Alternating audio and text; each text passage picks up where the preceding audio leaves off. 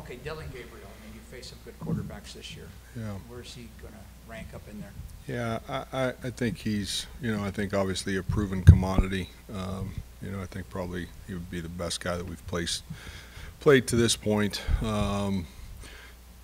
Just from the standpoint of experience and, they're running him with the football now, making you play with all 11 guys, can make all the throws. So very talented veteran, been there and done it. So great challenge for us. Coach, what do you say out of your team and how they were able to adjust to Oklahoma State's offense on Saturday that kind of gives you some confidence for the rest of the season? Well, I think we're in adjustment in process all the time with our defense. And what I mean by that, I think we've got some young folks that are, everything that happens to them is brand new, and we have to do a great job as coaches helping bring that along. And again, the sense of urgency in which it has to happen is heightened every week in this league.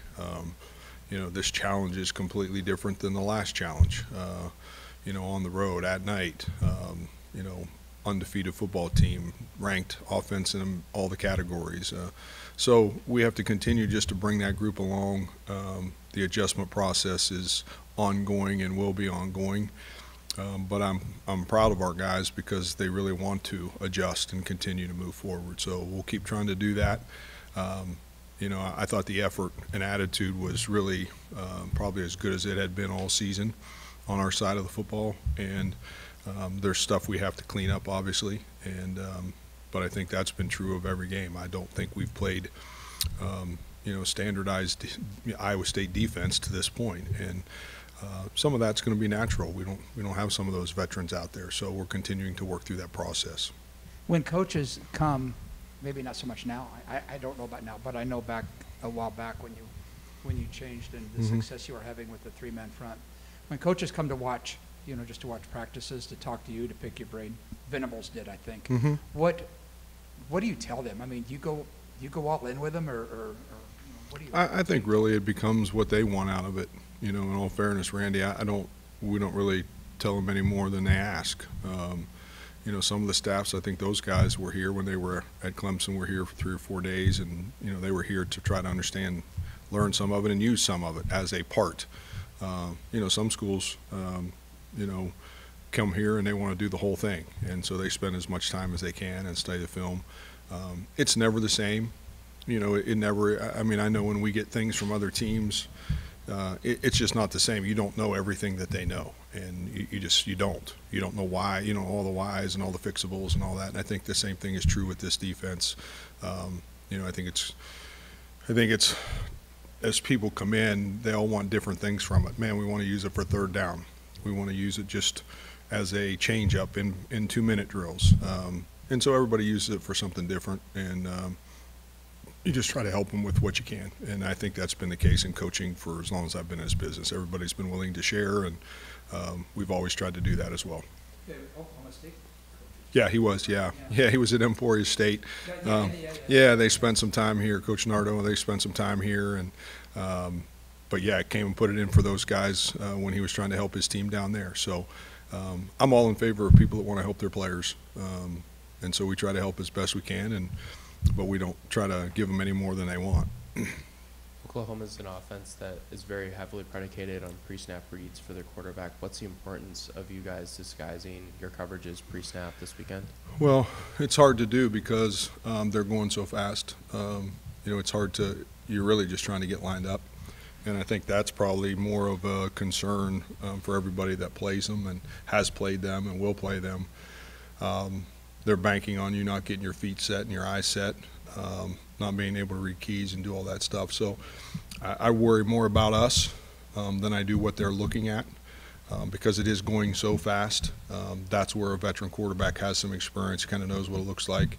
We have to do a great job of playing our defense. And we put it in way back when for this concepts of the speed of the play. And that's why we did what we did back in 2017. So obviously the people are what make offenses go. Their quarterback, their skilled guys, their O-line, a lot of veterans, tailbacks.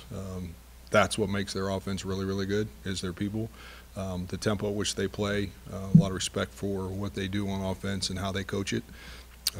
But again, we kind of, way back in 17, you all know that when everything in this conference was going 100 miles an hour, everybody.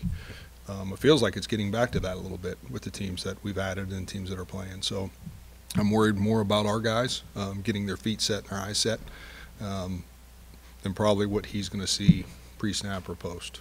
You guys have struggled with explosive plays a little Yeah. bit on the defensive side. Mhm. Iowa had 2. I think Oklahoma Yeah. State had 2 as well. Both those led to scoring opportunities. Right. Oklahoma's an explosive offense Right. as well. What's the importance of stopping those? Yeah, if you it's can? critical. It's really why we did all this whole thing to begin with. We let a couple out the gate. Saturday, we let a couple out the gate early, against Iowa. It really is what this defense was built for. We just have to clean some things up. I don't look at the film and think, man, it's unfixable. I have looked at film before in my life and thought, oh boy, it's unfixable. I don't feel that. I feel like we've got to do a better job of, making fits and, tackling in space and doing those things. And, we've got to do a better job as well defending the deep balls, and gotten some pass interferences and some of those things. We've got to do a great job there in the back end. And our guys have worked really hard at it, so we'll continue to do that. But, yeah, it's a major point of emphasis for sure. Jon, how have your mostly young linebackers looked to you? I mean, obviously you don't want to lose Gary, but it gave opportunities to Jacob, other guys. It feels like they've had some big moments where they popped and maybe some where they were a little out of position. How would you assess that group's development so far? I'm really, again, to this point, I think they've just keep growing. And again, some of the stuff is still new. I mean, this offense is, what's going to happen Saturday is going to be completely new. We try to replicate it as best we can, as everybody does, but they'll continue to grow. They want to continue to grow. Their want to is, Coach White, those guys have been back there in the film room nonstop. So very excited about that group because of the want to, and they really want to be better every time they go out. So, and I think they are. I really think they are. What would you credit with Dom's progression between freshman year and sophomore year? I'm sorry. What would you credit with Dom? Or Dom's? Yeah. I think growing up. I think maturing. I think he's, when you come here sometimes it's like how I used to be able to get away with doing things. Now you realize everybody that you're playing against is really talented. They're as talented as you are. And when that's the case, then you kind of take a step back and think, ooh, that stuff I used to be able to do in high school, that's not working. And I think he's done a great job of growing. He's changed his body, which has allowed him to grow as well. Better conditioned, making more plays, more active in the line of scrimmage. So I think just maturity. I think growing up and realizing, man, if I'm going to be something different, I'm going to have to be different. And I think he's trying to do that. And then, he has those highlight plays, knocking Theoday's helmet off on the first play of the first game. What does stuff like that do for the defense as a whole, not just for his game? Well, I think it kind of builds a mentality. I think what you're trying to do is be a physical defense, be tough, compete at the highest level. And I think those things motivate other players to be physical and do the same. Back to Rob's question on the linebackers a little bit. In the past years, you guys have had what top 2 or 3 tacklers have all been linebackers. Is that's not the case so far this year? Is that maybe because of the youth there? Or are you maybe getting the safeties more involved kind of in the run support? I'd have to be honest with you. I would have to look at it. I don't know that I know the answer to your question. I don't really read any of the stats. Try to make sure we try to get guys stopped and the running game and all that. I don't look at those, but I would guess some of that is probably the case. I would have to go back and look and see, but I think there is some youth there, and I think our safeties, we've always used them. I don't think we're doing anything different. Some things, but not a lot. So I would just have to look at it. I don't have a real good answer for you. Then with Ike Eziagu, usually true freshmen, and they can play up to like 4 games now, and he didn't play any last year at all. Spent the whole season on the sideline. Right. What was that kind of like for him, do you think, to just kind of observe all year? I think Ike's always learning football, to be honest with you. I think he's always a guy that's trying to learn the game. I always call it football 101.